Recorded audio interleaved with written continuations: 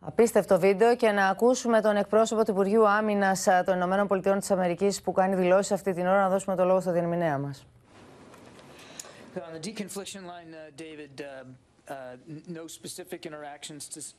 Δεν έχουμε συγκεκριμένη εικόνα για μείωση της έντασης των συγκρούσεων.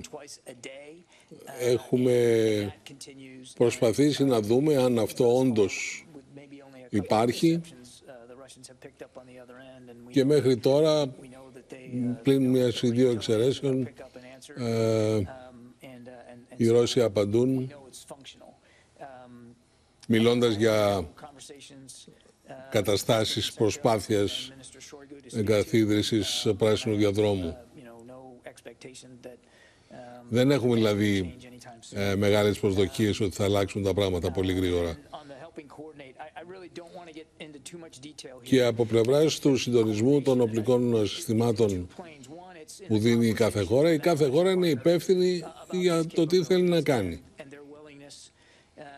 Εμείς κάνουμε ό,τι μπορούμε και από εκεί και πέρα σε ένα άλλο επίπεδο βοηθάμε λιγάκι, αν θέλετε, με την επιμελητία όλης αυτής της περίπλοκης, του περίπλοκου εγχειρήματος. Όλο αυτό βασίζεται στην ικανότητα και στην δυναμικότητα της κάθε χώρας. Και η Μεγάλη Βρετανία επίσης εξέφρασε την επιθυμία να προβεί σε συντονισμό και τους ευχαριστούμε γι' αυτό.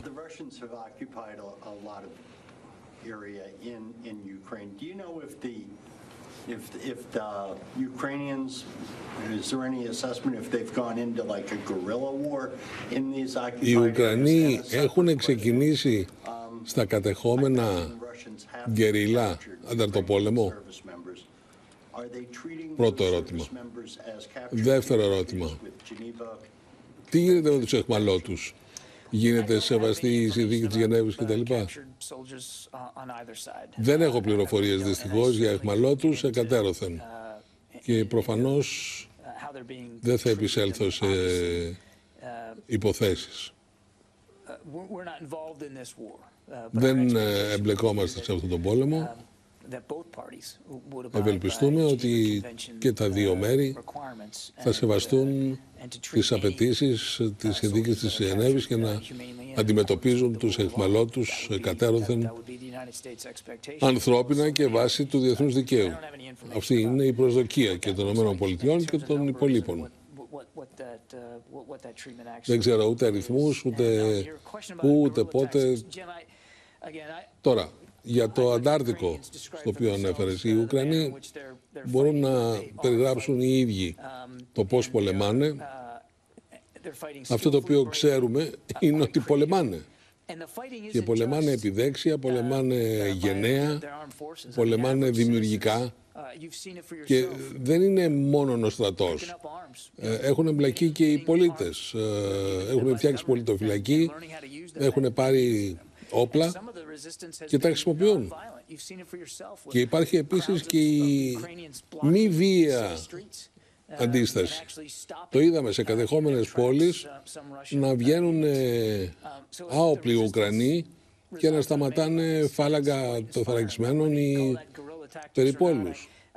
Άρα δεν ξέρω πώς θα έπρεπε να χαρακτηρίσω αυτό το είδος πολέμου.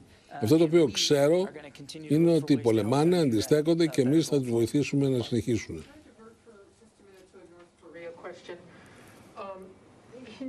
Now that several parts of the administration have talked about your public announcement, can you tell us why the Pentagon, Indo-PACOM, but essentially the Pentagon, decided Μπορείτε to να μας take πείτε seemingly unprecedented steps, γιατί το Πεντάγωνο για πρώτη φορά έκανε τέτοια δήλωση σε σχέση με την Βόρεια Κορέα, ότι θα προσπαθήσετε να συλλέξετε περισσότερες πληροφορίες για τους βαλιστικούς τους πυράβλους?